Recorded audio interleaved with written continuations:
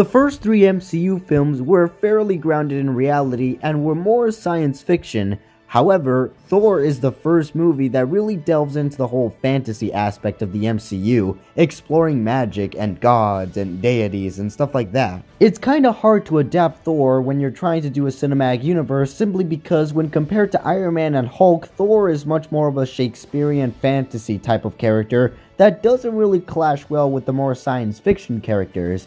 Despite all of these obstacles, Thor works. The plot is quite simple. Thor is gonna be crowned King of Asgard when suddenly the Frost Giants break into the vault and try to steal an artifact, and because of this, Thor is really pissed off that his coronation was interrupted and wants to go to war with the Frost Giants. However, this line of thinking ended up causing a war between the 9 realms, and thus Thor is banished because he is unworthy. Meanwhile, Jane Foster and a ragtag team group of weather scientists thing, I don't know, they never specify, meteorologists I think is the term. Whatever the term is, they discovered the world of Asgard and all of the scientific properties that explain all of the fantasy elements. You could see that back then they were trying to make magic and science kind of be the same thing, where magic is just science that isn't explained, but then that kind of gets retconned with Doctor Strange, so yeah, there is magic in this world.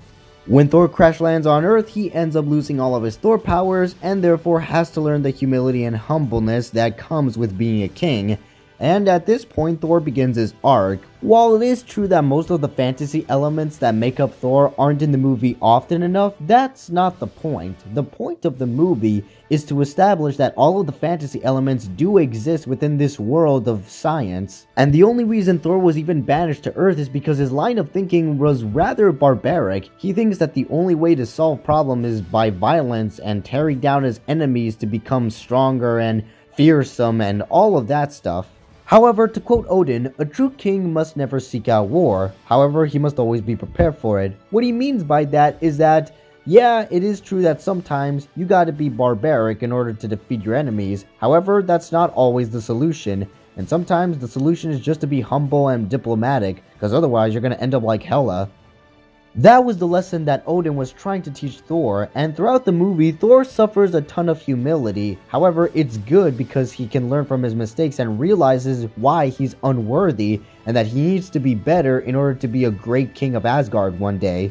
And it's not just Thor who ends up going through a character change, there's also Loki. Now Loki has always been one for mischief, however it's pretty clear that he always wanted to get the throne because he's always felt overshadowed by Thor. It doesn't help that he found out that he was adopted this entire time and that he never really was Asgardian, and no matter what reason Odin brought out, Loki was just filled with rage. He wanted to make Odin proud, and because of that it led to a darker path of wanting to become the one who unites all of the realms and stuff like that, but in his own dark twisted plans of killing a bunch of people. Loki and Thor are probably some of the most compelling characters in the movie, and while there are a bunch of other characters, none of them don't really get any development, or they're not really as interesting as the main characters. Not even Jane Foster, the love interest, who's mostly into the science stuff and explains most of the things, is just kinda there for that. She's just there to make exposition and explain all the science stuff behind all the fantasy elements of Thor. However, despite the one-dimensional characters, that doesn't mean they're boring. They can be rather fun sometimes, and they help move the plot forward so that Thor's arc can be more satisfying and Loki seem a lot more evil and sinister. Because yes, it is true that movies can have a lot of characters, but that doesn't mean they all get development. They're mostly there just to fill a role in the story. If there's one thing I gotta criticize Thor about, is the fact that the fantasy elements don't play a larger role enough. Like I said, the fantasy elements are not the point of the movie, but the movie could have been a lot better had they did a little bit more world building. I mean, they do shield stuff, and that's always world building, and it's not as intrusive as Iron Man 2. Despite that, it could have helped if there were much more fantasy elements, rather than just always having to be about science, and magic is just science we don't understand yet. If you go that route, you end up making your movie a lot boring rather than fun, even though you're supposed to be having fun.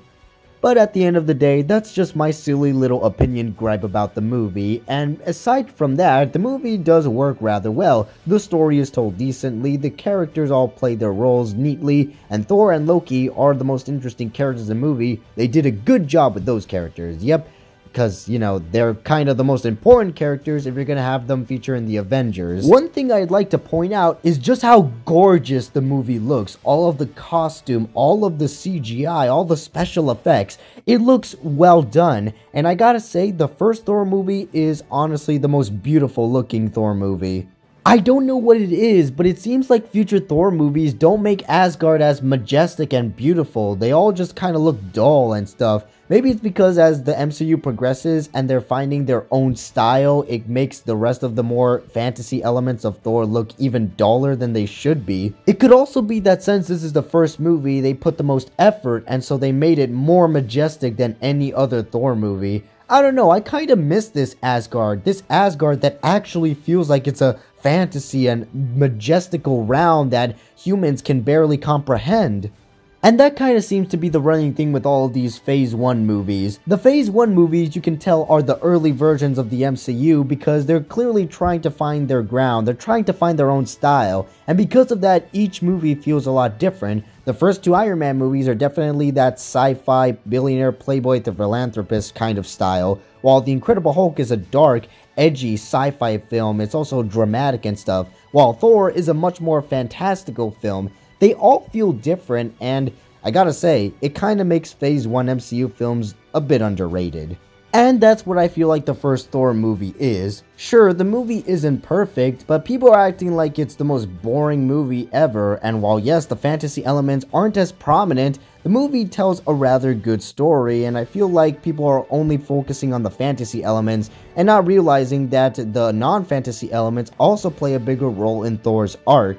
If people can see that more often, then maybe they wouldn't think Thor is as boring as they think it is, because trust me, this movie is pretty entertaining, that I give it a 7 out of 10 stars. It's definitely an underrated film.